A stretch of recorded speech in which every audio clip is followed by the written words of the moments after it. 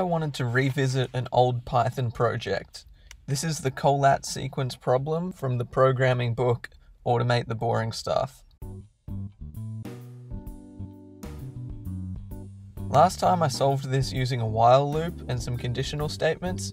This time I wanted to approach it in a recursive way. Recursion is where you have a function that calls itself. Just quickly, I'll recap what the Collatz sequence is. The Collatz sequence is a series of mathematical operations that you can do to any positive integer, and you'll eventually reach 1. What you do is input a number. If it's even, divide it by 2. If it's odd, multiply it by 3 and add 1.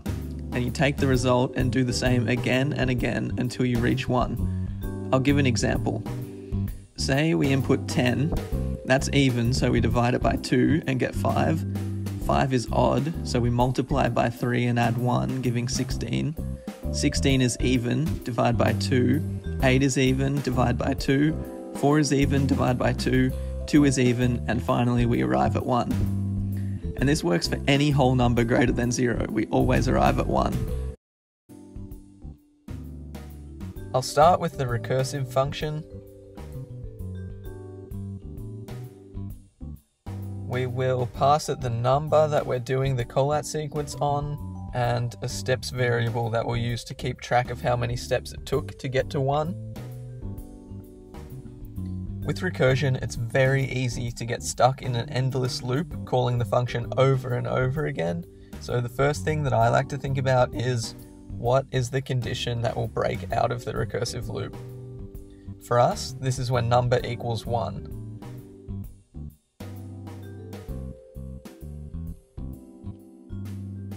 Our 3 possible conditions are number equals 1, which means we're done.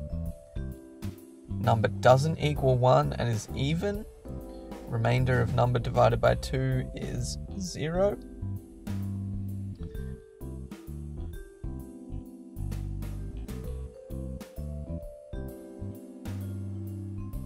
Or number doesn't equal 1 and is odd. Remainder of number divided by 2 is 1.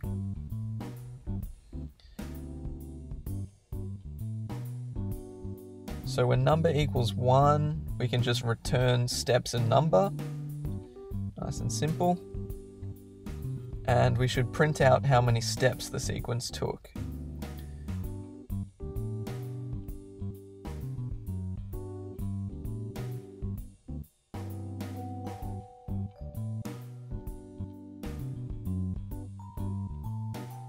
But when number's even, we don't return a number. What we return is the Collatz function of our number divided by 2.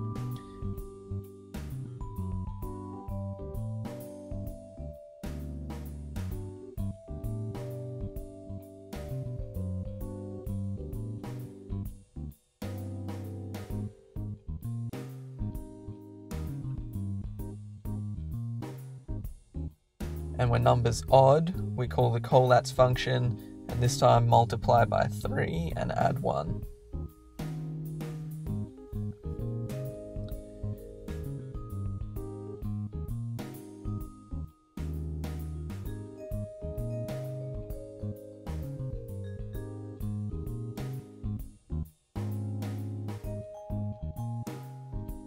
For example, if we pass the number 3 to our function, it's not 1, and it is odd, so this part of the code will execute. It will return the Collatz of number, which is 3 in this example, times 3 plus 1, which is Collatz of 10.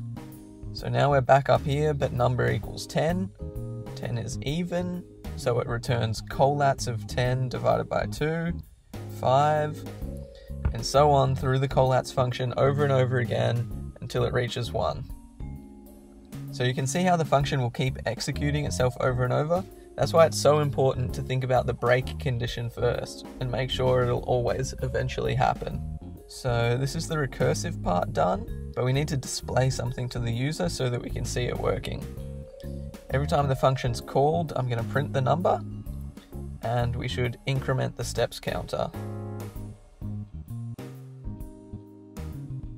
I'm just going to add a catch-all in case something goes wrong.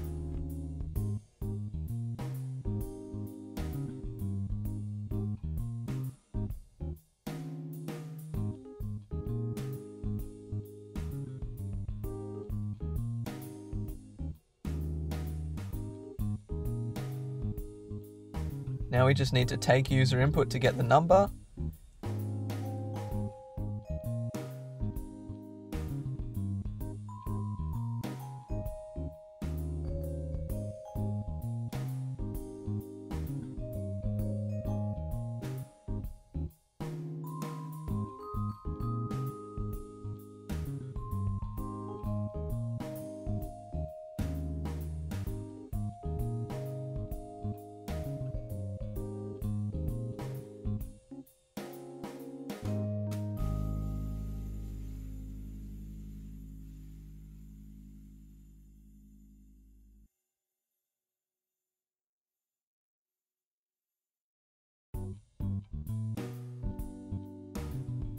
And call the Collatz function on that number.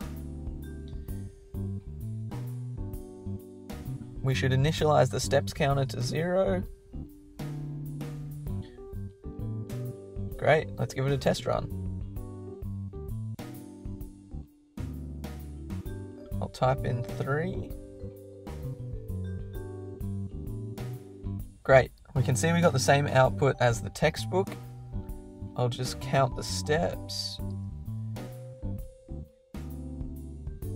7. So it looks like the code got this part wrong.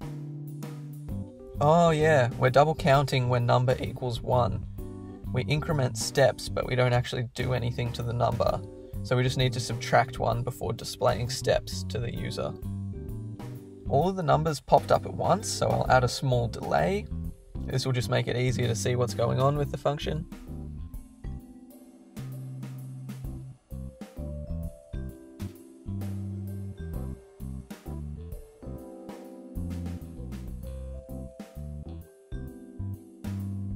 Let's run it again.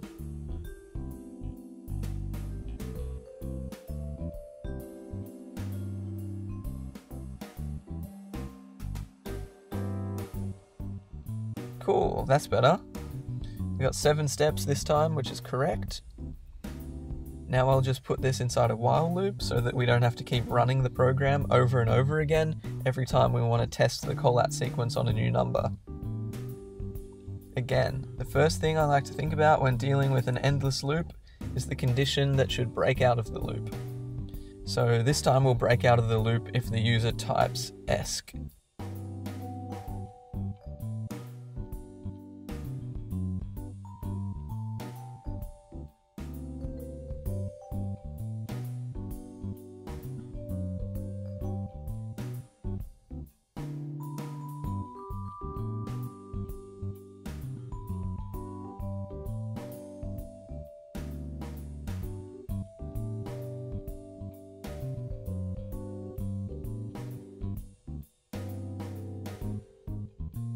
Now it's good practice to have a main function and call it from if name equals main, so we'll do that.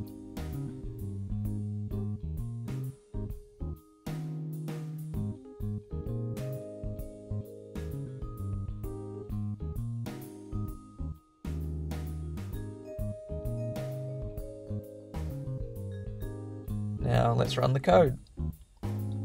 We will test it with 3 again. Great, looks like I didn't break anything. And let's do that really long number from last time, 871. Awesome.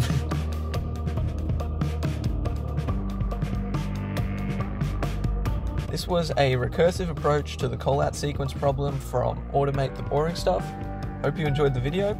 Feel free to leave any questions or thoughts below in the comments section. Thanks for watching. Have a good one. That was 178 steps apparently. Bye.